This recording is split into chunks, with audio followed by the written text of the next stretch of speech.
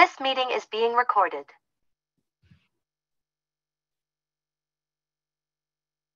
Hello, everyone. Thanks for joining. We'll get started in just a minute or two, and we will be back shortly.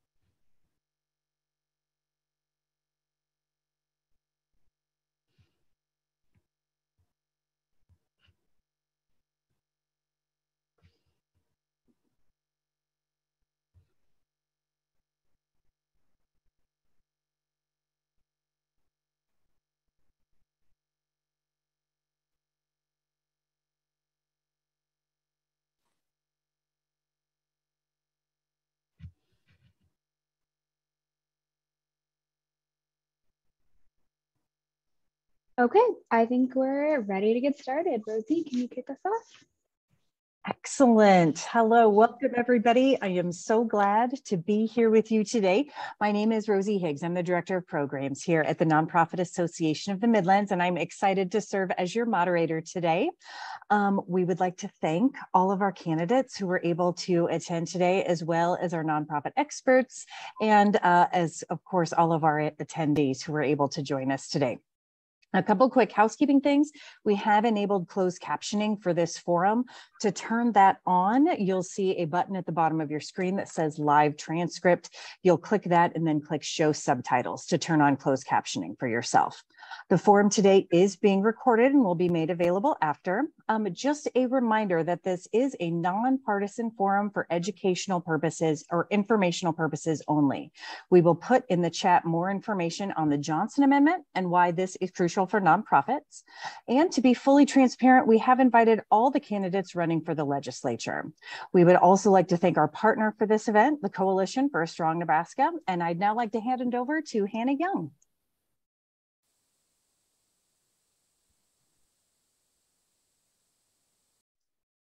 There we go. Would not work for me. Perfect. Thank you, Rosie. Hi, everyone. My name is Hannah Young, and I am the Public Policy and Communications Manager at Nonprofit Association of the Midlands. I want to again thank all the candidates for taking time out of their busy election season schedules to be with us today. For those who do not know, Nonprofit Association of the Midlands, or NAM, is the only membership organization in the state dedicated exclusively to working with nonprofits. By connecting organizations with information, education, advocacy, and collaboration, we help members focus their energy on the people and communities they serve. One of my priorities at NAM is education around nonprofits' vital role in our economy. So a few fun facts about nonprofits. 1 in 11 people work at a nonprofit in Nebraska, so that employs over 90,000 people. We have over 13,000 nonprofits in our state. Nebraska is ranked 6th highest in volunteerism across the nation, and 84% of Nebraskans report charitable contributions averaging a little over $5,000 apiece. Now that I've told you a little bit more about NAM and the importance of the nonprofit community, I will read a little about our partner, Coalition for Strong Nebraska. The Coalition for Strong Nebraska builds capacity for and facilitates collaboration among the nonprofits that work on poverty-related policies by providing training and education on legislative advocacy, lobbying rules, and the policy content for member organizations. CSN's mission is to advance the knowledge and participation of nonprofits in policy advocacy and enable nonprofits to take a unified action to make systemic change for the benefits of those they serve. We are grateful for our partnership and look forward to what we can do in the future. Lori, the Executive Director of CSN, apologizes. She is unable to be on camera today, but she is here. She recently had surgery, so sending good vibes to her. I would like to now introduce you to Melissa Brazil, who will give you a short presentation about voting in the state of Nebraska. Hi, good evening, everyone. My name is Melissa Brazil, and I serve as Director of Communications and Policy for the Nebraska Civic Engagement Table. Just a bit about us at the Nebraska Table. Our mission is to work with nonprofit, nonpartisan organizations to increase voting and build an engaged Nebraska. Our goal is to increase the share of voter turnout among marginalized communities in Nebraska, build leadership among community members and our nonprofit partners, and ensure our voices are represented in the policy decisions that affect our communities, which leads us to this forum and to the election on November 8th. We're all affected by the policy decisions made by the candidates we elect. And as nonprofit advocates for the communities we serve, and as community members ourselves, we vote because there are important issues that deserve our attention and action. Because you're here tonight, we know that it's clear that you make an effort to keep up with the issues that are important to you, your friends, your family, your community, and you know that voting is about making an impact on the issues that are meaningful to you. As a nonprofit, nonpartisan organization, we at the Nebraska Table don't take a position on specific candidates. However, the Nebraska Table does take positions on a couple of issues that you'll see on your ballot. You may have heard about two ballot measures. Those are Initiative 432, which is a voter suppression tactic that the Nebraska Table opposes, and Initiative 433, which is an effort to increase the minimum wage and that we as the Nebraska Table do support. You can learn a bit more about these ballot measures at the following links, and I'm going to go ahead and drop those in the chat. Here we go. And so also, of course, regardless of how you vote, though, we do want to make sure that you have the information that you need to cast your ballot. Whether you prefer to vote in person or by mail, here are a few dates to know. And I am, again, going to be sharing some of this information in the chat. So if you're a person who likes to vote early by mail, be sure to request your ballot by October 21st. And after you receive your ballot in the mail, we recommend returning it in the mail by October 28th, or you can use a postage-free drop box by election day, by the end of the day. I'm going to, again, drop a couple of links and information here in the chat. And so this information shows some dates and also links to where you can find an application form for an early ballot. And also information on your county election commissioner and their contact information so you can return an early ballot application. And of course, if you like to vote in person, you can do that early as of today at your county election office. And always, it's an option available to you to vote in person on election day, which is also a lot of fun and exciting, I think. So as part of your voting plan, of course, be sure to check your voter registration to make sure it's current, especially if you've moved or if you've changed your name, you can check that at Voter Check. And I am going to just drop this link in the chat, and Hannah or whoever at NAM is helping boost these links, thank you very much. Finally, if you'd like more information about the candidates or other election information, the League of Women Voters has a voter's guide available on their website, and I'll also drop that in the chat. We've got all the links and all the information coming at you in your chat. But anyway, my challenge for you this evening, before I turn it back over to Rosie, is to help someone close to you make their voting plan.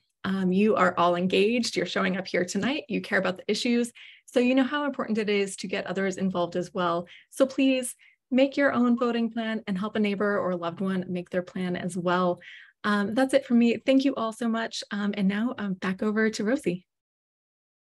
Thanks, Melissa. That was excellent. All right. I think we're ready to introduce our candidates. So how this will go is I will say your names in order of district, and then you have 1 minute to tell everyone your name, where you would be representing if elected, and your nonprofit experience. So we will start with District 4, Cindy Maxwell-Ostick.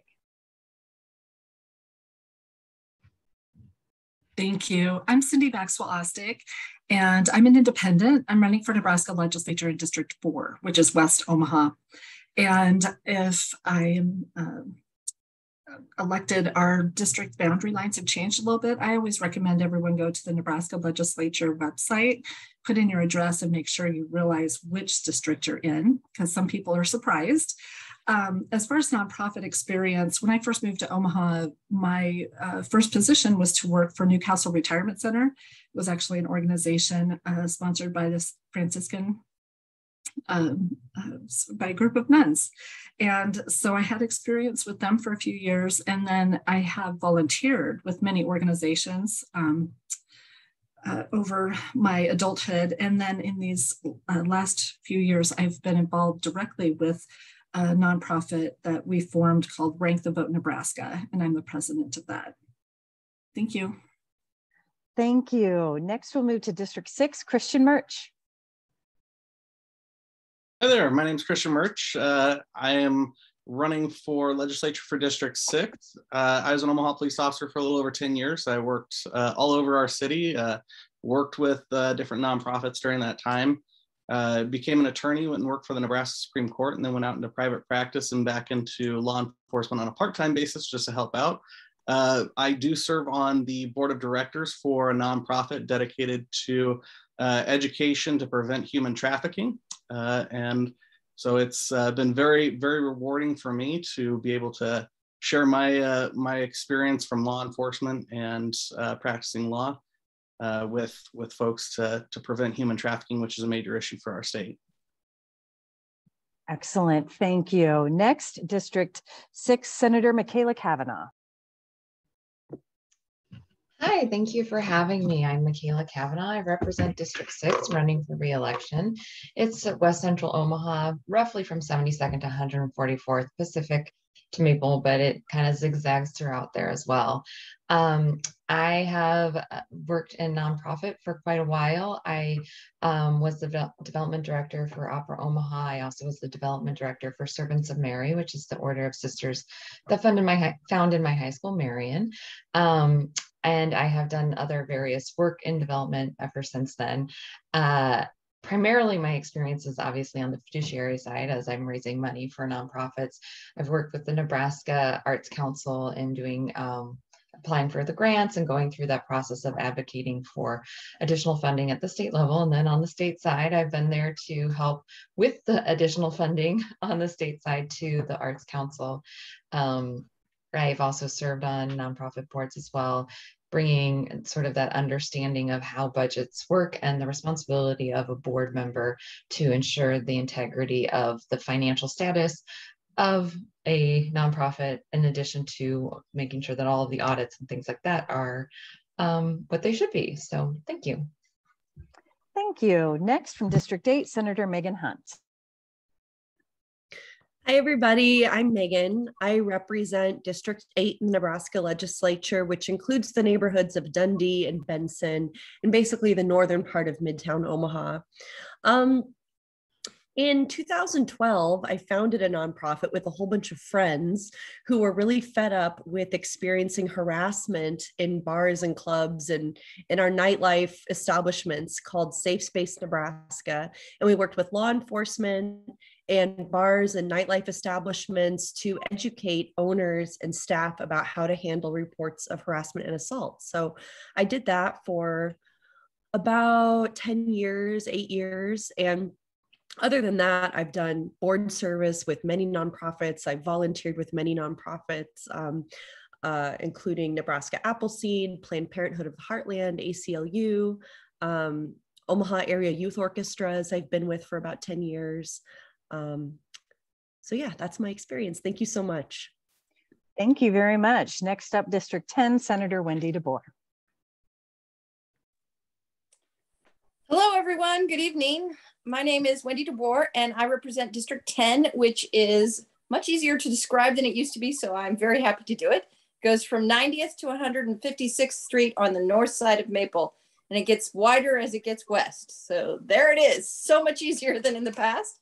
So that's what I represent now. My interaction with nonprofits actually has been for most of my life. When I was a little girl, my sister died, and my parents helped found an organization called the Compassionate Friends here in Omaha, the the chapter that was here in Omaha.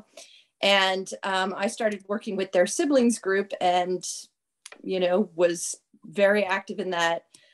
Basically the rest of my childhood, went to all the national meetings and got my first start in public speaking there. And so I was involved with that from that side of things as a facilitator and all sorts of things growing up. But since then, I have mainly worked with nonprofits with my work through the legislature. Last year, I brought the bill for the food bank funding from ARPA dollars. So we got $20 million for grant program and food bank dollars to buy food for people that came out of the ARPA funds. So that's what I've been doing with nonprofits. It's good to see you all. Excellent, thank you. District 12, Robin Richards. Yes, so like she said, I'm Robin Richards from District 12, which is the majority of Ralston and then runs up to about Millard South and Millard. I've lived here 85% of my life and 6 generations of my family have lived here. So we have deep, deep roots in this community. As far as my nonprofit work goes, I actually grew up in the Nebraska Children's Chorus. I toured the world with them for 10 years as an ambassador for the city of Omaha with the Sister Cities program. So I grew up with the nonprofit experience and really understanding that the gaps that they fill in. But I also worked for the Nebraska Arts Council for the last 5 years. I was excited to hear Michaela talk about that. Thank you, Senator Kavanaugh. She does do a lot of work to advocate for the Arts Council. They are a state agency, and what they do is support nonprofits, all of the arts nonprofits in our state. In fact, Nebraska had the lowest number of arts nonprofits close across the nation during COVID because of the work we did at the Arts Council. So we were very proud of that and keeping all of them going through such a hard time for the arts. Other than that, I've been very supportive of the programs that come into Ralston, like the One World truck comes in, so that way our kids are getting healthcare and dental services. And then I also sit on several boards that are not only arts boards, but education boards, the Nebraska Association of School Boards, that sort of thing. So very familiar, very into supporting nonprofits, kind of dedicated my life to it. So thank you all for everything you do for us. Thank you. District 16, Connie Peterson. Hi. Sorry, I wanted to make sure that was still, you could hear me okay. I'm Connie Peterson. I'm running for District 16, which includes Washington, Cumming, Burt, and Stanton counties. I'm actually a psychologist in Norfolk and a clinical director for the largest nonprofit organization here in Norfolk. We run 2 short-term residential and 2 outpatient clinics here in Norfolk as well as in Columbus. So I'm the clinical director over all of those programs. Of course, through my professional career, I've been involved in a number of nonprofit organizations, started just a few weeks out of high school working for a residential rehab facility out of Wayne, and really started kind of at that point. So the last 25 years really in my career have been focusing on nonprofit organizations. I also am the Spring Branch 4-H club leader for the Hoskins group of 4-H kids. So youth leadership is incredibly important to me. And so really, you know, nonprofits are near and dear to my heart. I understand the process of that. In my role as the clinical director for the last 15 years, I am financially responsible for the nonprofit processes that we need to go through. So we have to be incredibly innovative in how we use our services. Thank you very much. Thank you. Next is District 18, Michael Young. Does not look like he was able to join us. So let's. Okay, so then let's move on to District 20, John Frederickson. Hi there. Thank you so much for having us and hosting this tonight. My name is John Frederickson. I'm running to represent District 20 in the legislature, which is in West Central Omaha. A little bit of my experience with nonprofits. So my background is I'm a social worker. So nonprofits have played a very large role, both in my education, but also in my professional life. I first got involved in the nonprofit world in high school. I was volunteering through Operation Others. And through my education, I've bounced all over the world really with nonprofits, from the West Africa AIDS Foundation to Harlem United to the New York City LGBTQ Community Center. So really have a strong connection with nonprofits and continue to work with them in my professional role too. Thank you very much. Next is District 26, George Dungan. Hello, thanks again for having us here. I think everyone's going to thank you for having us here, but thank you for having us here. As she said, my name is George Dungan. I'm running to represent LD 26, which is Northeast Lincoln, not including most of East Campus of UNL, but it's most of the Bethany, University Place, that whole part of the area. My experience with nonprofits mostly stems from my work as a public defender. I served as a deputy public defender here in Lancaster County for almost 9 years, just left my job in the last couple of weeks, actually. But in that time working for the Public Defender's Office, I had an opportunity to work with juvenile court, misdemeanors, felonies, through the entire gambit. And one thing that is integral to working with folks in that community is being able to cooperate with, partner with, and ultimately navigate the landscape of nonprofits. Whether we're talking about placement for kids at places like Cedars, or trying to get people into treatment facilities when they're in pre-adjudicative community correction services or probation or post-release supervision. And so really a big chunk of what you end up doing as a public defender is trying to do the work of a social worker, which, John, I can't even begin to be as good at that as social workers are, but we try our best. I also currently serve on the board of the Bridge Behavioral Health. And so I am a board member for that organization, which focuses on getting people treatment, both respite care and short-term and medium to long-term residential treatment for substance use disorder, as well as mental health issues. So very near and dear to my heart. Thank you. Next, we'll move on to District 28, Jane Raybold. Hi, everyone. Thank you all for hosting. I'm Jane Raybold, and I'm running in Legislative District 28, which is Patty Pence and Brooks District. It's in the heart of Lincoln, Nebraska. It goes from 10th Street now to 84th Street and A to O Street. It's a district that I was born and raised in. So I've been pretty active, like everyone else, on a number of boards, both locally and globally. In Washington, D.C., I was part of a program coordinator for what was called Community Improvement Days, working with DC Parks and Recreation and rehabbing a park center or a ball field or soccer field. And I was also a volunteer for 7 years for Mother Teresa House for Infants in Washington, DC, where we help women who chose to give birth to help them do so and to put their newborns up for adoption. In Lincoln, Nebraska, when we moved back to Lincoln, I started out at the Mary Ritma Ross Media Arts Center, Friends of the Ross, because independent films, I really wanted to impress my adult children that their mom was really hip and cool and involved in indie films. But I also was on the Clyde Malone Center, the African American Cultural and Community Center in Lincoln, Nebraska. I've also been on the Lincoln Chamber of Commerce and also the Community Health Endowment Board of Trustees, where we were funders of so many nonprofits throughout the city of Lincoln. And one of the things that I'm most proud of is I've been on the Oxfam America Sister on the Planet Ambassadors for about 13 years, advocating for so many issues, both here in Nebraska, but also globally. And I have been honored to travel with them to Jordan to visit the Syrian refugee camps. So we've advocated for women in agriculture, and certainly for refugees and maintaining food aid in the federal aid packets all around the world. Thank you. Next, we'll go to District 31, Senator Kathleen Kaut.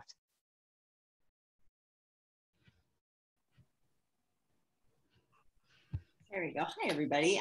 Thanks for having us on. And I'm going to show everybody else, this is how you say my last name. Make it simple for people. We've lived here about 10 years, and we've moved around to a bunch of different places and have been involved with nonprofits in various ways throughout my time around the country. My very first real grown-up job after college was as a job developer for individuals with disabilities. We were dealing primarily with people who had mental illness and needed to be able to get into the workforce. So working with people to become self-sufficient and to be able to work however best they can is something that's very much a passion of mine. As we've moved around the country, I've been able to volunteer at different places, whether it's Leukemia Lymphoma Society.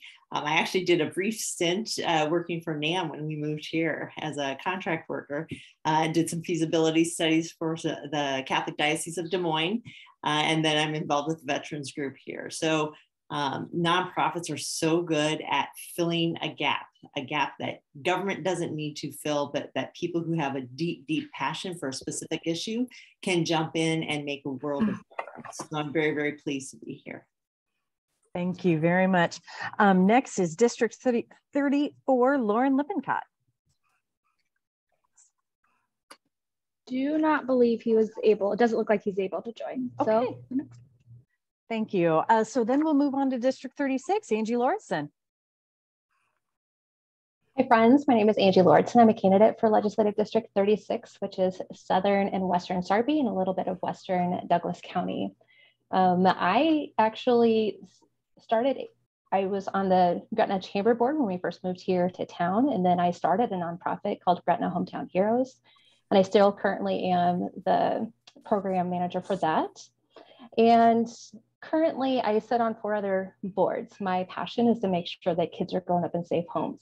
So on the policy legislative chair and the treasurer for Survivors Rising, we advocate for survivors of sexual assault, domestic violence, and human trafficking for the state. I also serve on the board for Concord Mediation. We handle a lot of the juvenile justice and court-appointed mediation here in Douglas and Sarpy County. Elder care, mediation, all of those things happen through there. And I also serve on the board for Lift Up Sarpy County. We help families that are facing homelessness and food insecurity within the county. So thanks for having me. Thank you very much. Next up, District 40, Barry DeKay. Yeah, thank you for asking me to be a part of this. I'm running to represent District 40 up in the northeast part of the state, which runs from Ponca, Nebraska to Stewart, Nebraska, which is about 170 miles across there. It's a fairly large district. I do have to admit, when it comes to nonprofits, I'm going to be very much of a rookie at this. I'm using this as an informational tool for me going forward. A couple things, if you want to consider nonprofits, and it has nothing to do a lot with what everybody with their experience in this has had, but we do prescribed burning, and we use some of that money to go to local fire departments to help out in the areas, to help them get new equipment and things like that. And as a basketball official, I have dedicated some time over the last 25, 30 years helping officiate anywhere from 5th to 8th grade YMCA tournament basketball. So in those games, I do have to admit those games are a little tough to ref once in a while when you're used to high school and college. So, but it's been very rewarding to be a part of that. But as I said before, I'm a rookie at this, and I'm just looking forward to the information that I can gain from this. Excellent, thank you. And last but not least, we have District 46, Danielle Conrad. Hello, good evening, beautiful friends. Hello, Nebraska. My name is Danielle Conrad. I'm running for legislature in Legislative District 46, which I coined the Fightin' 46 Legislative District during my previous stint as a state senator representing North Lincoln for 8 years. I'm a mom, I'm a wife, I'm an attorney, and I have a pretty deep record when it comes to nonprofit service and engagement. I've dedicated my life to public service, and I started out my career as a young lawyer building the policy program at Nebraska Appleseed. During my 8 years in the legislature, I worked hand in glove with groups like NAM and CSN to facilitate some really important public-private partnerships in our state, spanning from child welfare to environmental justice to arts and humanities. And over the last 8 years, since I was forced into constitutional retirement by term limits, I led the ACLU of Nebraska, a beloved civil rights organization, to new heights. During that time, I stayed actively involved in legislative policy and served as a member of the leadership team for the Coalition for a Strong Nebraska to help encourage more nonprofits to really embrace their power and their advocacy tools and abilities to make a positive difference in Nebraska.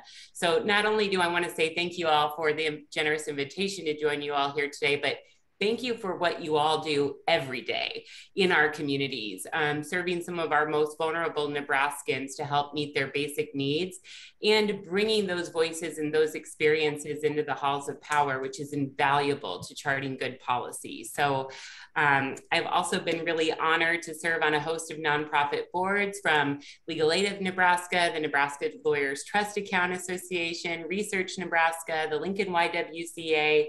So thank you for all that you do, and really excited about the dialogue here today. Excellent. Thank you all for introducing yourself. I'm now excited to introduce three nonprofit experts who are on our meeting with us today, who are going to give a little insight into what they are seeing with the constituents in our communities around the state. So first up, we have Tina Rockenbach with Community Action of Nebraska. Tina? Good evening. I apologize for the background noise. I'm multitasking at its finest. I am the Executive Director for Community Action of Nebraska. So we are the state association that helps provide support and PR and advocacy for all of our 9 community action agencies. So if you're not familiar with community action, we have 9 area agencies across the state covering all 93 counties. We also have our mid-agency that also covers 2 counties in Kansas for Head Start and early Head Start services. We, as a state association, they are all members, and we provide support and technical assistance for things like training, data management, grant monitoring, reporting, technical assistance. We also provide additional training, both individualized and for the entire network. And then we're also that statewide voice for advocacy and policy for our agencies, as well as the clientele that we serve. So it's a big task, but we've got a great network here in Nebraska. We are part of a national network as well. So lots of boots on the ground. Just a few things about what we're seeing, some of the issues, challenges that we're still navigating through. As with anything else, you know, COVID now is the benchmark to how we mark everything. But the one thing about this pandemic that we are still kind of coming out of is that community action proved to be the boots on the ground to keep people afloat during all of the things that were happening, and we're still continuing to do that. In fact, we've put out a pretty significant national report detailing those things. As a result, we're plugging away. We actually developed so many new services and innovative services and delivery of those services as a result of the pandemic that we were able to reach more people, record numbers. And so now we're moving forward, and what does that look like, as well as dealing with that increased need and the increased requests that we're seeing as a part of this inflationary economy and that negative economic impact. A good portion of our people that we are serving statewide are in that 150% of federal poverty level household income or below. And so to put that, if you're not sure what that is, just to give you a little benchmark, for a family of 4 at 150% of federal poverty level is an income for the household of $42,000. So a lot of those misconceptions out there that we're serving people who aren't working, they don't want to work, they want to ride the system, that's not accurate. We're dealing with people who have gainfully employed, they're just not, either they don't have a living wage, they're dealing with all these increased costs, the dollars aren't going far enough, and then that's affecting everything. That's affecting everything from keeping the kids in daycare so they can go to school because they need to buy supplies, they need to buy the diapers, they need to buy the food, all of those things. We have a serious food security issue in this state, and we work closely hand in hand with both the Food Bank of Lincoln and the Food Bank of the Heartland. All of our agencies run food pantries as well as a commodity supplemental food program to our seniors, and lots of Meals on Wheels and other programs to address food security. And things are slim. We are really seeing that depletion, especially after this pandemic when we've had such an influx. And then, as with anything else, we're dealing with manpower struggles, especially in our Head Start areas. So we fired schools back up here, and we're back to doing things the way we usually do, but we have a serious Head Start and early Head Start manpower issue. We feel very confident about our ability to address those challenges and those issues. We are very proud of how we've responded to all of these things. Moving forward, what we need partners. We need to be invited to the table. We need to have everyone see and understand that community action. We are experts on poverty. We were founded on the war on poverty and the war on social justice, and we serve every single county in the state. So we need to be in those conversations. Call us, find us. You can reach me. I'm located in Lincoln. I'm also the one that you'll see up at the Capitol representing community action as well. So we just need open conversations. If I come to talk to you, just open conversation, even if we're not seeing eye to eye, open conversation, full transparency, and really discussing how we can eradicate this poverty issue that is a statewide issue. It's not just an urban issue. It's not just a localized issue to a certain area. It is significant statewide, and it's growing in this post-pandemic state. That was a lot, but that's what we're handling every day. So thank you all for being here. Please, please, please don't hesitate to contact me, and I hope to be visiting with a lot of you soon. Excellent. Thank you, Tina. Next up, we've got Josh Gilman from Kids Can Community Center. Thank you. So I'm Josh Gilman, the Chief Operating Officer at Kids Can Community Center. I've been asked to speak a little bit about early childhood education. Kids Can's been serving the Omaha community for 114 years, currently providing programs all across the Omaha Metro with our headquarters on 49th and Q Street. We're really excited. At the start of 2023, we'll be moving a whole one block east to 48th and Q Street for a new home, which will allow us to double our capacity to serve students. So I've worked in this space for 15 years, but I have to say, leveled up my understanding in March 2020 when my wife and I brought twins to our home. So thought I knew the challenges and stresses of early childhood education, but it turns out I did not until I had my own kids. I'll try to be brief because I can talk about this stuff forever, but I really want to focus on the main challenges that are facing the families we serve in three buckets of accessibility, affordability, and quality of care. So first on accessibility, there just simply aren't enough childhood education providers and spaces in our communities. Kids Can routinely operates with an extensive waiting list, and we hear from families who are calling around to us that it's just they're calling and calling places and there just aren't spaces for kids to go. And I think that only got worse through the pandemic. As I mentioned, we're doubling our capacity here in a couple months, and most of those spaces are already full and have been for some time. It doesn't appear to be a unique experience for us. A lot of recent Nebraska-focused research so that 70% of mothers with infants and toddlers who are working have trouble finding care. And statewide studies said the vast majority of Nebraska households have both parents working. So obviously that means they need a place for their kids to go. I think something that became painfully clear during the pandemic is that childcare isn't kind of a nice luxury to have, that without it, it inhibits our Nebraska workforce and just the general quality of life. So without childcare, it really puts a strain on the adults as well. The second hurdle we see most, and maybe the one that keeps people up at night the most, is affordability. So according to the Department of Health and Human Services guideline, a family shouldn't spend more than 10% of their household income on childcare. The average cost of childcare per year in the state of Nebraska is $11,000. So that means don't test my math, that wasn't my strength, but I believe that means that a household needs to bring in $100,000 in income or more to meet that guideline. The simple fact is that a lot of families just don't. Only 10% of the families we serve make more than $60,000 per household. And I want to be clear, similar to Tina mentioned, like I see these families every day and know their stories. These are parents who are working hard, often more than one job to try and support for their families. So it's not for lack of effort that household income is below that threshold.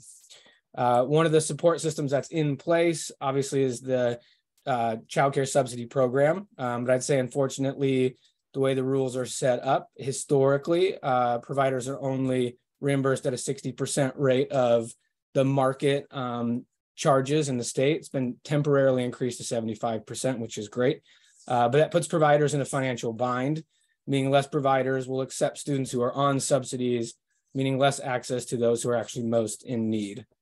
And I'll say we're really lucky as a nonprofit to be able to provide some financial assistance to families, but that does all come from philanthropic support, which again makes a massive impact on families, but it's unlikely that's a systemic, sustainable way to scale early childhood care.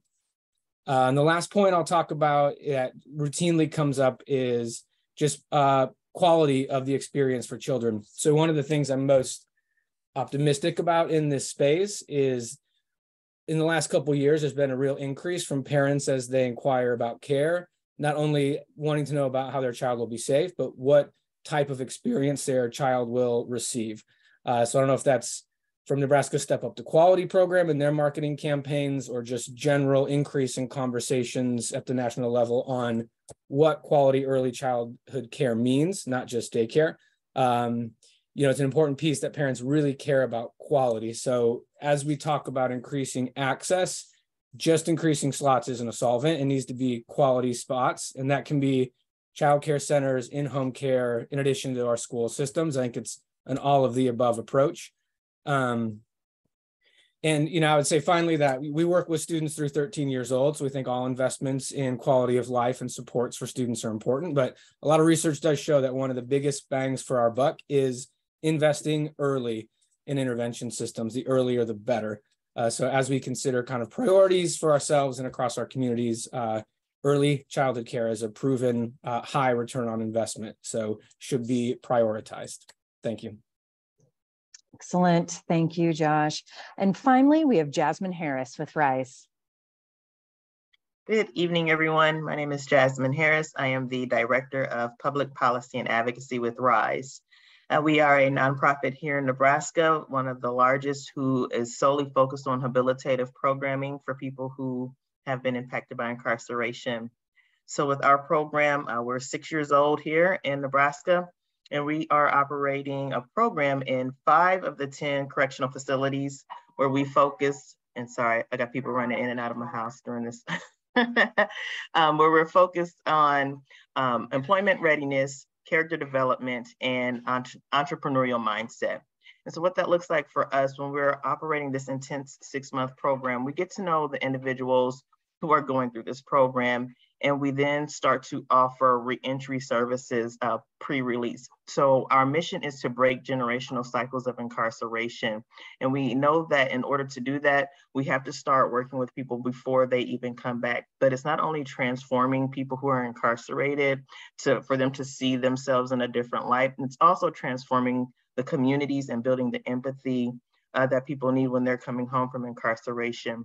So the services that we also offer along with reentry goes into our family and youth program, where we are working with those families as they're rebuilding these relationships and working with individuals to deal with some of those difficult emotions and conversations that come along with someone coming back home.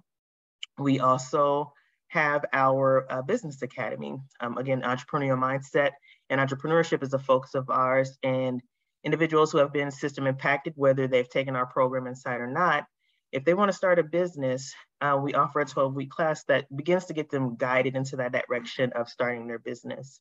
So working with individuals pre-COVID and now, the problems are still the same, right? And as Tina and as Kids Can talk about, Joshua Kids Can talk about, it really is those same problems magnified and intensified times 10, because now you have to deal with the barriers that coming through this criminal justice system has put on individuals. So not only are they navigating trying to find housing. What does transitional housing look like? And I know you've seen the articles and things come out. What does a safe transitional house look like while they're on parole? That then adds another layer. So they're not only trying to figure out where am I going to live, how am I going to pay for that? Depending on what jobs I have been relegated to, are there employers who are now giving me an opportunity? Where am I going to live? Because now we have a selected pot of landlords who will rent to people with criminal backgrounds. And then is that going to be safe, affordable? So it just continues to compound. You not only have that, you have issues with people who are navigating within the prison system itself when we're looking at parole, probation, pardons. All of those things compound with the people that we serve. And on the front side, when you're looking at people who are first getting into the criminal justice system and what that pretrial process looks like, when we're looking at bail reform and how that impacts individuals long-term, because they've now been put in jail for 2 to 3 weeks. How has that then impacted their employment? How has that impacted their housing? So these barriers that all of the people face, again, intensifies and it magnifies where those gaps are. So as RISE, what we're doing, we are walking alongside individuals, making sure we're able to connect them to community resources. So it's a lot of that relationship building, what services are out there, and how are we able to work with individuals to ensure that they're getting their needs met. One of the major things that we saw through COVID, which has, I think, always been there, that a lot of people are now really starting to talk about, is the mental health and substance use that follows individuals throughout this lifespan of being impacted by the system, because maybe they were incarcerated to begin with because of a mental health disorder or a substance use. And then now they have to ensure that they're sober when they come home. And then if they aren't sober, if they aren't dealing with their mental health and they relapse or go back into these situations, it then makes them have to have revocation on their parole, which sends them back into the system.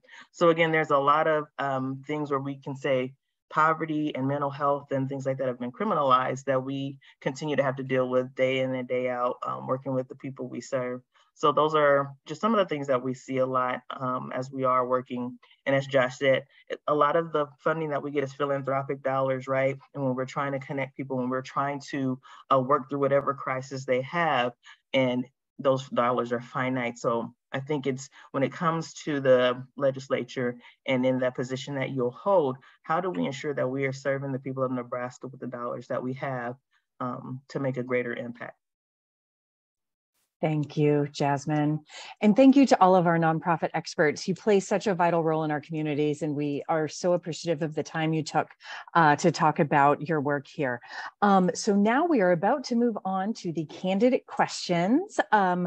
Each of the candidates will have 2 minutes to answer a couple questions. First of all, now that you have heard the vital role nonprofits play in the economy and in communities, what's your plan to work with and support nonprofits? And then the second question is, if elected, what will your top 3 priorities be in the upcoming legislative session? Now, we do have a very sophisticated timekeeping system that we will use here today. So I'm going to hand it over to Hannah to explain that for us. Okay, so I had this really cool idea to do the hearing room lights. So hold, let me repin myself here.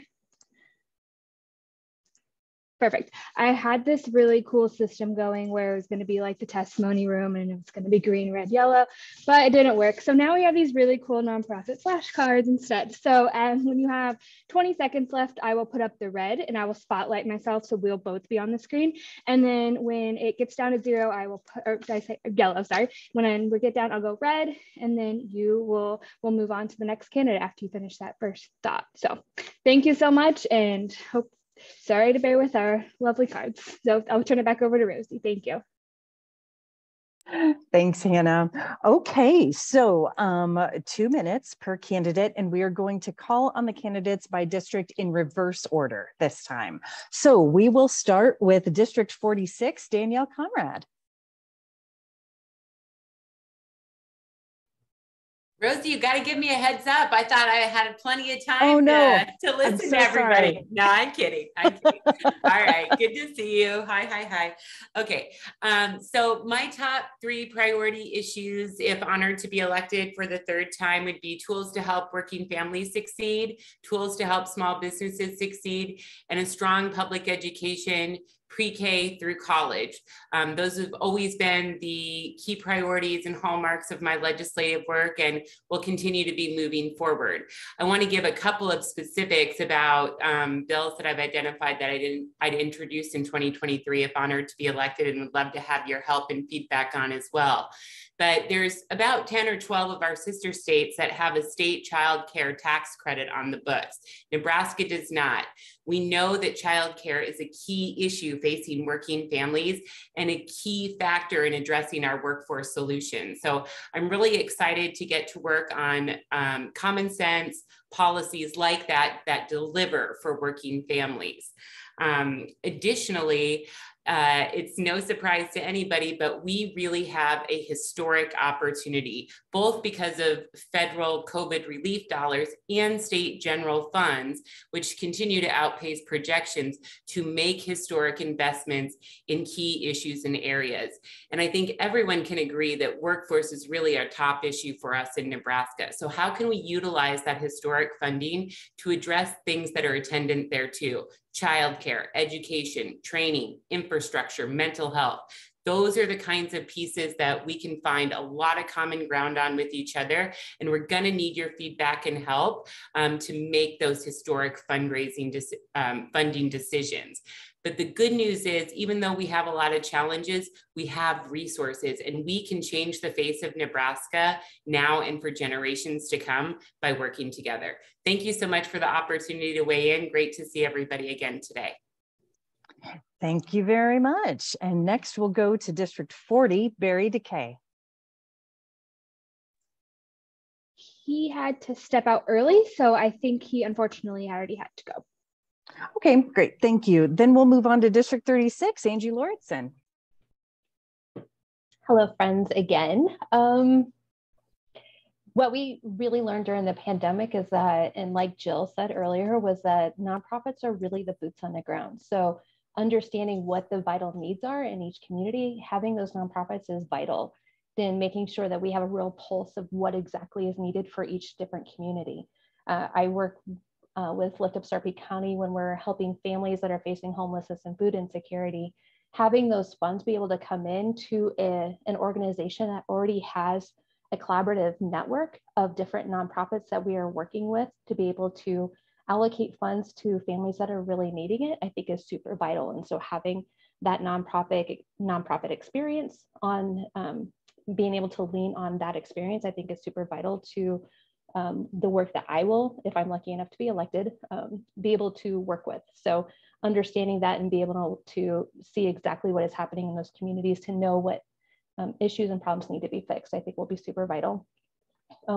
If I'm lucky enough to get elected, obviously I stated earlier, making sure that kids are growing up in safe homes. So what that means is that we are providing quality public education to our kiddos. That means that we have accessibility to healthcare and mental health services. It means that we are providing clean air and water for our kiddos. And, you know, obviously making sure in my district, property tax relief is at the top of the list for a lot of families. And so making sure that people can stay in their homes is incredibly vital. In Sarpy County, the largest driver for homelessness in Sarpy County is medical bills. So making sure that we have services on the ground that can try to make sure that our families are able to stay in their homes is super vital too. So I look forward to working on all of these problems if I am elected. Thank you. Thank you very much. Next, we'll move on to District 31, Senator Kathleen Kauth. Am I unmuted? There we go. Okay, so question one. So nonprofits are so incredibly important and they fill that gap, but we need to make sure that they're not dependent on government fluctuations in funds. Nonprofits that can survive the ups and downs of whether or not we've got a surplus or, you know, we've lost money. That is the kind of nonprofit that will be very, very successful and be able to provide long-term community support. So helping those nonprofits develop good business practice, create partnerships with other nonprofits and with other businesses to help support and sustain them is going to be critically important. I had one question actually earlier for Josh. I wanted to know, and he can clarify this to me later, is that $11,000 per child or $11,000 per family for the childcare? So sorry, that was just one of my notes. So developing nonprofit strategies so that they can be strong no matter what's going on around them is critically important to me. When we talk about my priorities for the legislature, lowering our taxes, spreading it out. Right now, we are in quite a fluctuating system. We have so many more services. We are a goods-based tax system. So we need to figure out how do we adjust how we tax, whether we broaden out our base so that people are not paying as much individually. And we need to make sure that as I have gone door to door, property tax. I think Angie, you just mentioned people are being taxed out of their homes. And I've talked to 8 people this week who have said, my kids have grown up. I paid for the schools, which was great. I love them. But now I'm here in this house and I'm still paying the taxes and there's no reason for me to be here. So I have to leave because I'm on a fixed income and the taxes keep going up. In Douglas County, our taxes, our valuations have gone through the roof. I talked to one person whose house value went up $250,000 in 1 year. He had done nothing to the property. So we need to make sure that as those things are being evaluated, that we are not letting them get out of control. So attracting and keeping talent, one of my favorite things nonprofit wise was to helping develop a Cristo Rey feasibility study in Des Moines. We had a Cristo Rey school here in Omaha. It didn't wind up working out mostly because it hit the recession and it was not strong enough yet. It didn't have enough strength outside of donations or government. And so, but its primary purpose was to teach kids how to work, and it connected them with businesses. So you have kids who might not understand why you need to learn algebra, actually working and helping an accountant in a business. So, sorry, I'm done. Thank you. All right, now we'll move on to District 28, Jane Raybould. Hi, everyone again. You know, I am grateful for the nonprofits in our community and our state. You know, I consider them the lifeblood of and the heart of our community, much like our neighborhood associations. The volunteerism is essential. The work that you do is essential. And I can tell you, as a former Lancaster County Commissioner and on the Lincoln City Council, I am in awe of the funding that you do get from the city and the county, as well as the state, and how you're able to take that money and leverage it and do the tremendous good that you do. I know that when I was on the Community Health Endowment Board of Trustees, we tried to figure out ways to help you maximize those dollars even more, because you provide the services that the city and the county and the state can no longer provide, and you do it much more efficiently than we can. But I know the Community Health Endowment Board of Trustees was trying to find ways where we can help with the administrative costs that you all face, and that was an idea of trying to combine different nonprofits like the cultural community centers together to have one type of administrative oversight that they could tap into where they wouldn't have to duplicate that. So I do recognize a tremendous value and the wonderful use of any type of funding that you get. You stretch it, you make it last longer, and you continue to do the great things in our community. What are some of my priorities as I launch into this new legislative opportunity for myself and my community? You know, as a county commissioner, I have a lot of baggage about the cost shifting that the state has done on public education. shortchanging public education. You know, we see the overcrowding in the penitentiary. We need criminal justice reform. And those are some things I'm always very interested in. But as I started this journey running for this legislative district, I realized that there are so many other things that I'm interested in.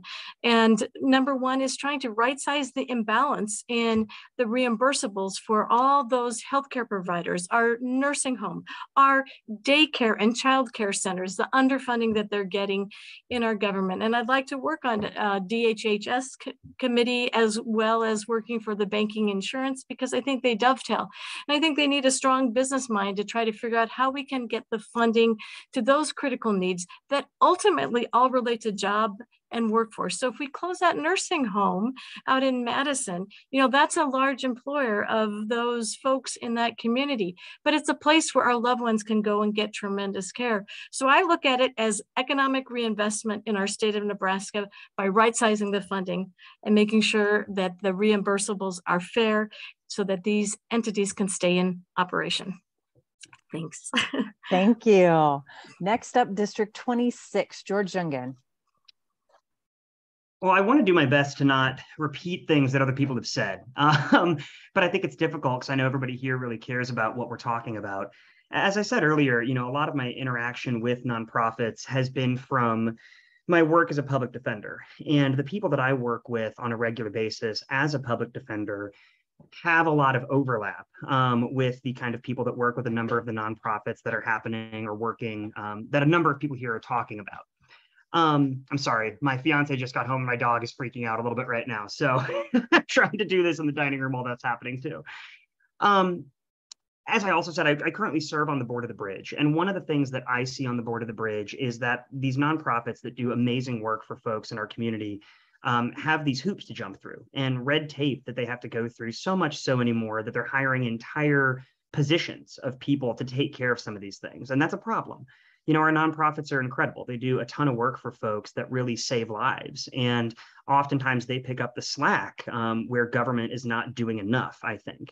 And I laud and applaud the nonprofits for doing that. But we need to make it easier for them. We need to make sure that nonprofits have the funding that they need to actually effectuate the change they're trying to do in the community. And we have to make sure that those funding mechanisms are not incredibly difficult and complicated. We have to make it easier for people to have access to the things they need to make change. So to that effect, you know, what are some of the things that I would be prioritizing in the legislature? We've all touched on it. A lot of the issues that we're talking about here today are interconnected, but all of them, I think, ultimately link back to education.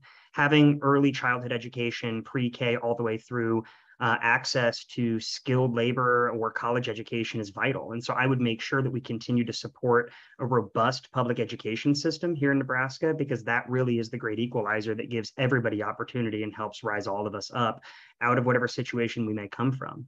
In addition to that, I want to do everything I possibly can to better fund access to substance use disorder treatment and mental health treatment. I mean, we talk about safe communities, and I think a lot of that starts in making sure people have access to the services they need early on, instead of just trying to put fires out after they happen. So making sure people have access to those services. And then finally, it's amplifying the voice of the people that we're all talking about. You know, people like me have our voices heard all the time. But there's entire populations of people out there that don't get listened to because they don't frankly have access to the mechanisms to speak. So I think we all need to be using our ability in the legislature to speak on behalf of those who don't otherwise get heard. And that's something that I would try to do to help partner with nonprofits. Excellent. Thank you. Next, District 20, John Frederickson.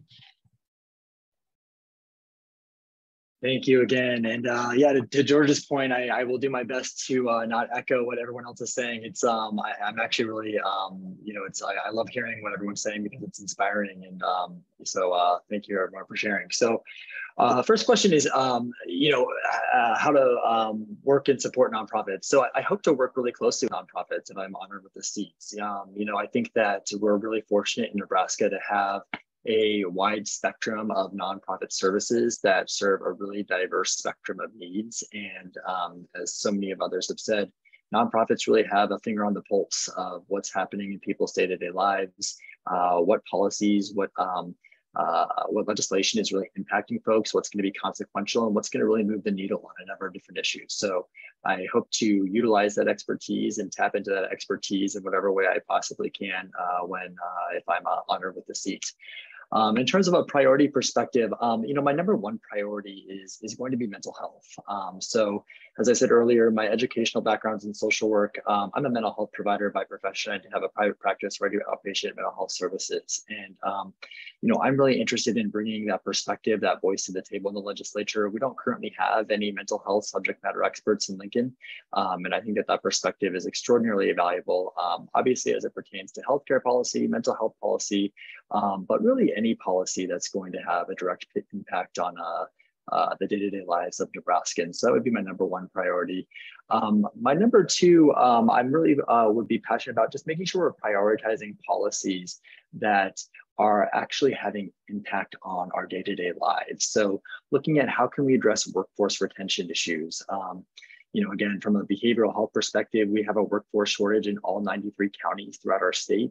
We're seeing this in a lot of the different healthcare perspectives, but we're seeing this in industries statewide. So how can we ensure we have policies in place that are going to attract and retain talent in our state, investing in education, investing in childcare to some of the points that were earlier. These are things that are all interconnected and having a great impact on our ability to attract, retain talent, and keep folks in the workforce. So those would be my biggest priorities. Excellent, thank you. Next up is District 16, Connie Peterson. Hi again, John. I almost could echo almost everything that you just said too. So thank you very much for what you just said. I agree. We do need to focus on health and behavioral health needs and addiction needs. That's very much something I'm passionate about in the work that I do here in Norfolk. And I do know the District 16 is a very rural district. And so being able to have systems to address the workforce shortage in that area. As the clinical director here, I do a lot of training with interns, and I think that's an incredibly important role to take on, because I want to not only train great behavioral health providers, but also then keep them in the rural areas.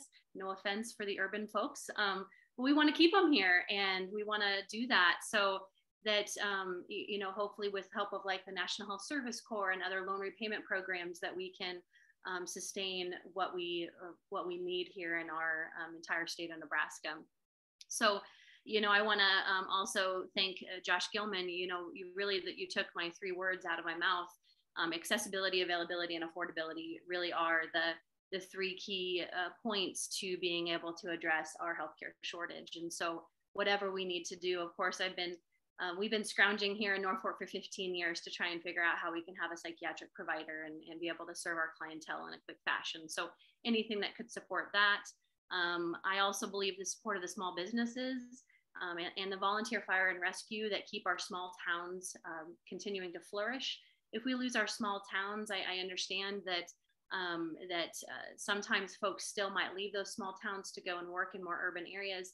We need our small towns, we need our small businesses, and a lot of those businesses are going to be nonprofit businesses. So anything I can do to support the rural environment of Nebraska is incredibly important.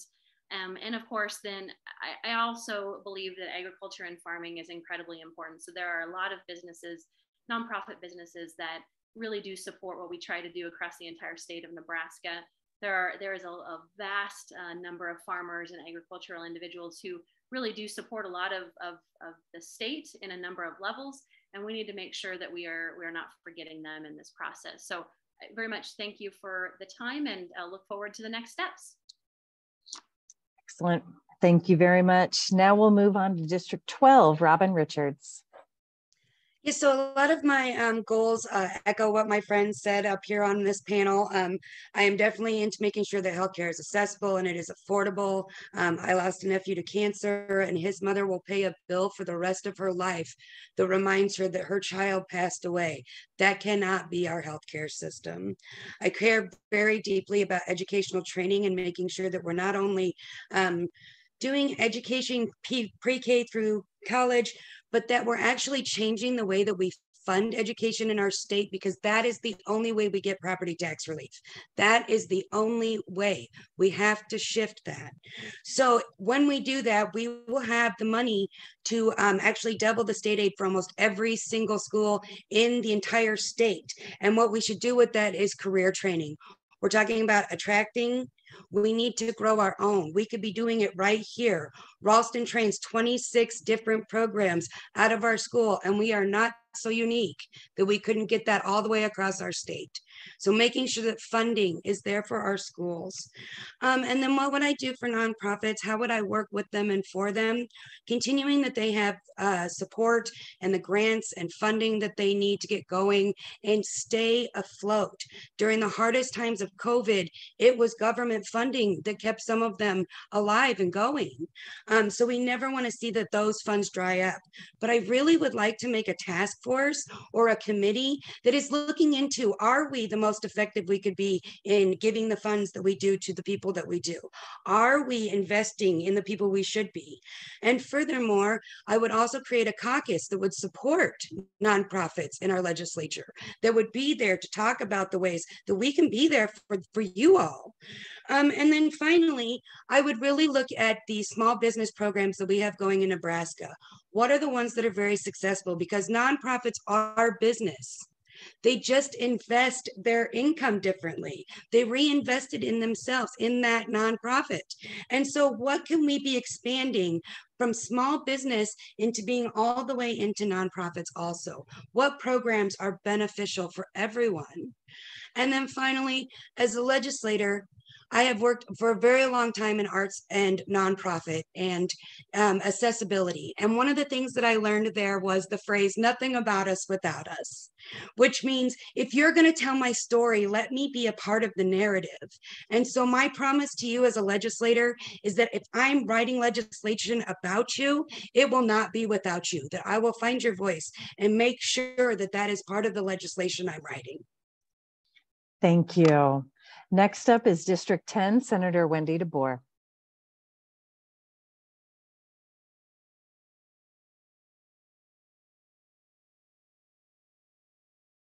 Wendy, I think you're muted. Sorry, am I there now? Gotcha. Yep, okay, sorry. I was saying thank you for having me. So there you go. You asked how I would interact with nonprofits in the future. And I take that as a process question, which is sort of one of the things that I'm very interested in how legislation is worked through the process. I think that it's very important to have nonprofit voices come to educate. Nonprofits are often the boots on the ground on a lot of issues. And so in the last 4 years, and if I'm honored to be reelected for the next 4 years, my interaction with nonprofits in part would be to educate me and to help me understand a lot of what I was working on in terms of legislation and the consequences of the legislation, to make sure there aren't unintended consequences. I think that nonprofits are really helpful partners to ground legislation in data. So that's really important to me as well. I've worked the three different topics that you had in the program earlier. It's as though you wrote those for me. I was like, hey, the food banks, I worked on that legislation last time, that bump in the providers on early childhood education was a bill of mine last session. And I've worked with RISE and other groups on the judiciary quite extensively. So continuing to work with those and all the other groups in the future. My three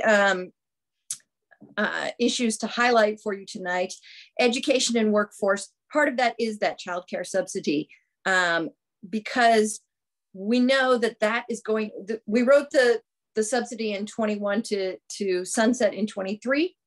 And we have a group, a nonprofit, who is doing a study to see the effects of that and whether what it's doing is helping us to get the workforce that we wanted out of it. And so I think we might need to extend that sunset, because I don't think they've had time to do the study fully, because it didn't start quite as quickly as it should have. Safe neighborhoods, that includes mental health supports, problem-solving courts, rehabilitation, making sure that we have the programs in our correction facilities so that folks are not rehabilitating or not recidivating. And then finally, the middle class tax cuts. That's a big priority of mine in these next 4 years, to keep up with the highest income tax cuts that we did last year. So in those income tax cuts from last year, somebody who makes $20 an hour would get $7 a year. So we have a whole lot of people in the state of Nebraska who did not get the benefits of those tax cuts, middle class tax cuts of all types. That's one of the big things that I will also be working on in the next 4 years if I have the honor of being reelected. Thank you so much again for inviting me. Thank you. Next up, we have from District 8, Senator Megan Hunt. Thanks a lot. Lots of good answers all around. I love Nebraska. I really do. And honestly, it wouldn't be such a great place to live without all of the work that our local nonprofits do, because they really care about making it a better state, because they're operated by staff and volunteers who have a bigger vision for this state than anyone else. And our nonprofit staffers and volunteers are the dreamers and doers in our communities, and they really make magic with very little. They really make a difference in people's lives. And at the same time, when I look at the massive support and effort that goes into the work of these nonprofit organizations, I think to myself, you know, if we just lived in a culture that valued people's well-being, that valued people's education and health and their work and the dignity of their work, what could all of these amazing individuals and nonprofits have done with all of those hours? And I just think about how much we could raise the level of discourse, how much confidence and happiness and fulfillment could be generated in our state, and what the value of that would be for our economy, honestly.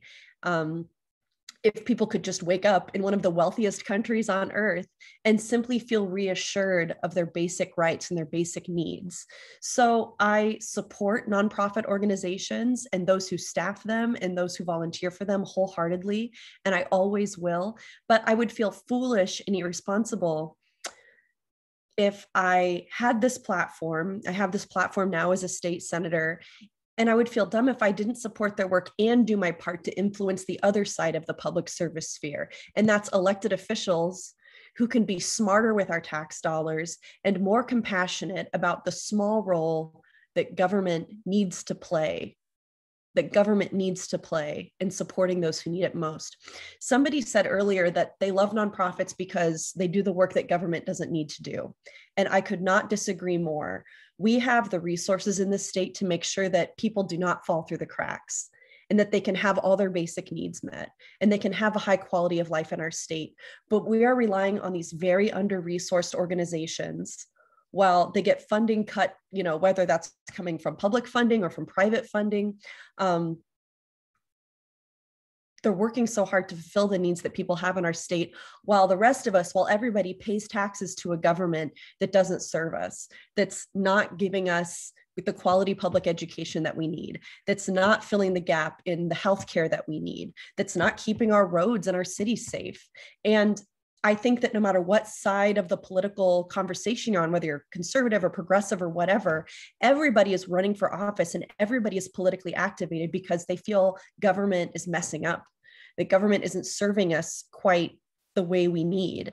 And that's where we ask nonprofits to step in and fill in the gap. And I think that that's a shame. While we try to overcome that by electing good people, you know, my goal is really just to make most of the work nonprofits do unnecessary. Thank you. Thank you. And then next up, first from District 6 is Christian Murch.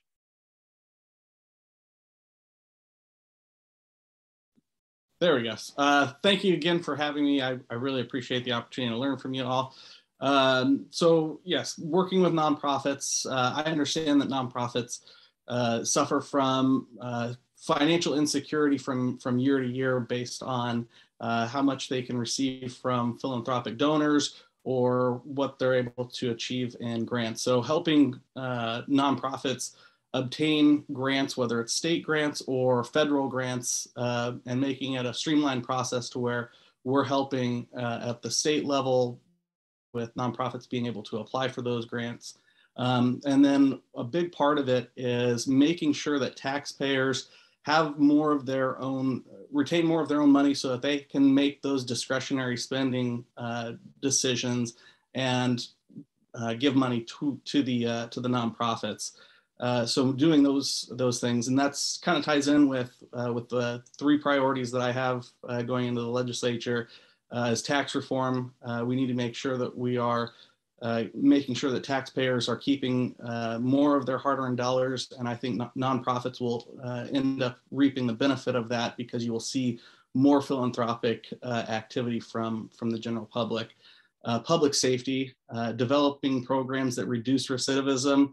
So working with the RISE program is something that I look forward to doing, so that we're setting up people who are coming out of incarceration so that they're reintegrating into society, and that we're setting them up for long-term success. And then my last priority, my third top priority is making sure that we have the best education in the United States here in Nebraska. And I want to see that education from early childhood care and development all the way to our university system. And so setting up our young Nebraskans for success long-term is something that I look forward to doing, and working with nonprofits, because you guys are a driving force. Excellent, thank you. And from District 6, Senator Michaela Cavanaugh.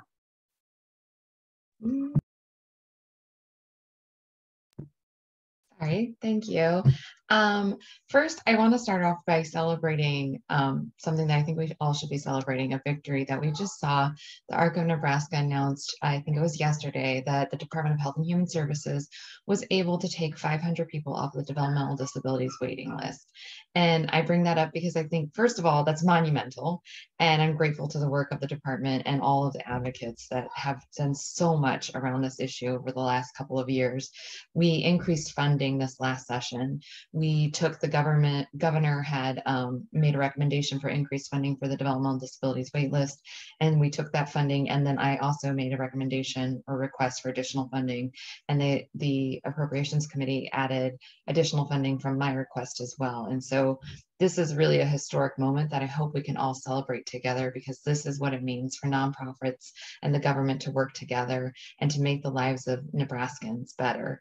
And so many people and families, that's 500 people, that means 500 families are going to be benefiting from this, and that's huge. I also am thrilled that we passed my family support waiver to help families who have children that are under the age of 19 but are on the developmental disabilities waitlist. So now that they can get access to resources while they wait for their child to be accepted onto that waitlist, including access to Medicaid, something that was really a hard thing to do because they weren't financially qualified because they made too much money, and making too much money looks like a family of 4 making $50,000. So these are not people that were extremely well off, that were not having access to services for their children because they couldn't get access to Medicaid.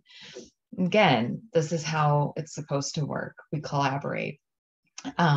I very much appreciate the collaboration that I've done over the last 4 years with so many of the people that have been on this call. Jasmine Harris and I have worked on healthy pregnancies for incarcerated women. And my freshman year, we were able to pass legislation that made it so that women who are pregnant while incarcerated cannot be shackled. And if they are shackled, it has to be documented. There was no documentation going on, so we didn't know even if people were being shackled while pregnant. So that's a huge victory for human rights within our justice system and for women.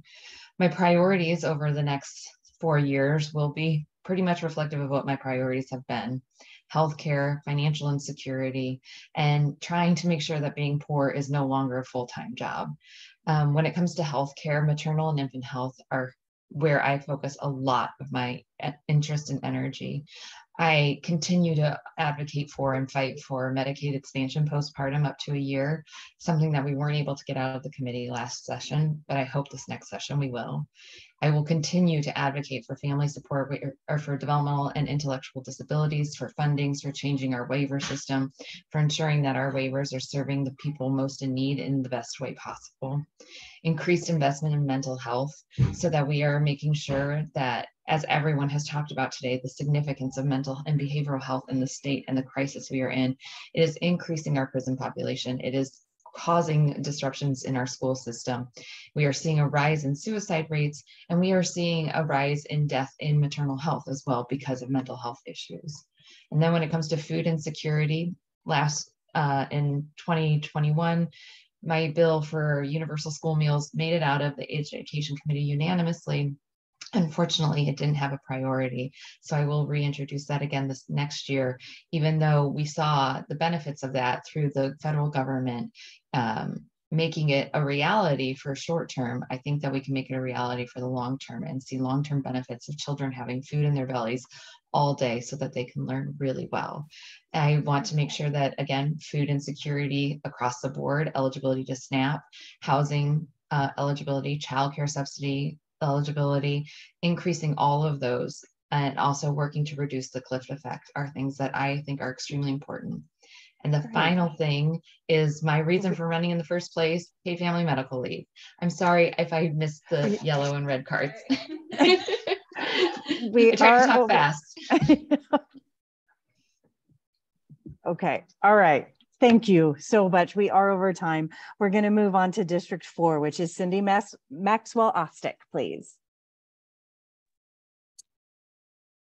Thank you so much for holding this forum this evening. I've been learning all along, not from only the candidates that are speaking, but the people who had talked earlier from their nonprofit background, and I feel like I would run out of time as well. So I'm going to start with the end in mind and just say that as a future state senator, I will be learning a lot and trying to focus on evidence-based decisions when I'm representing my district.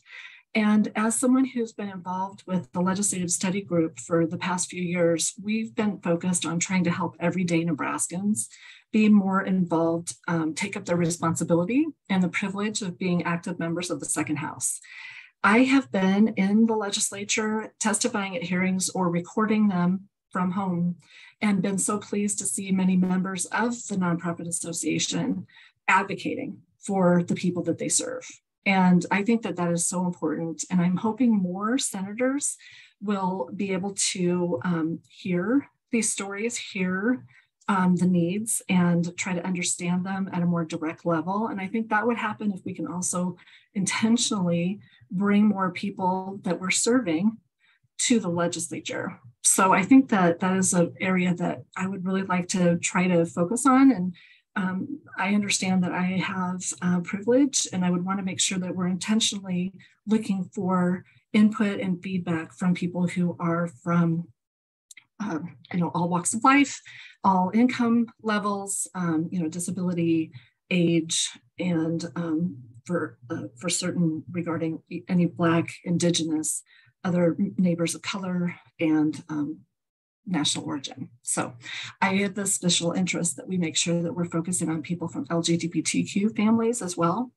And I feel like when I am talking about my priorities, they're all interconnected. The business of our government is to serve everybody.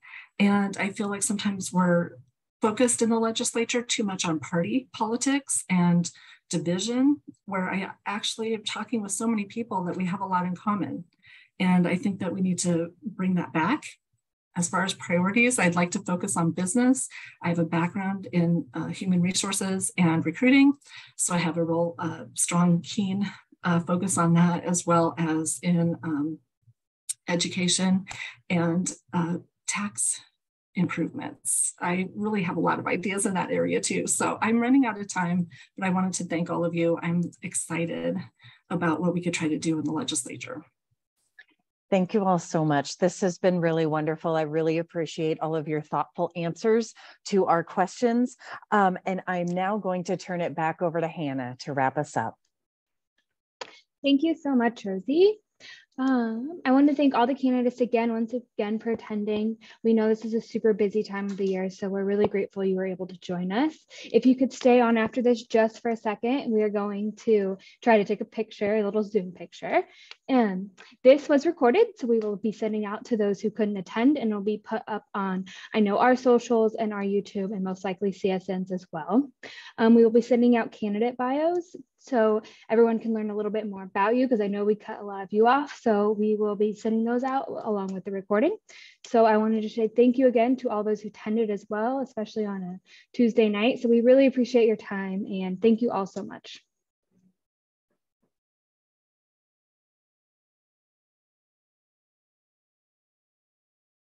Okay, everyone smile. I'm going to try to take a picture.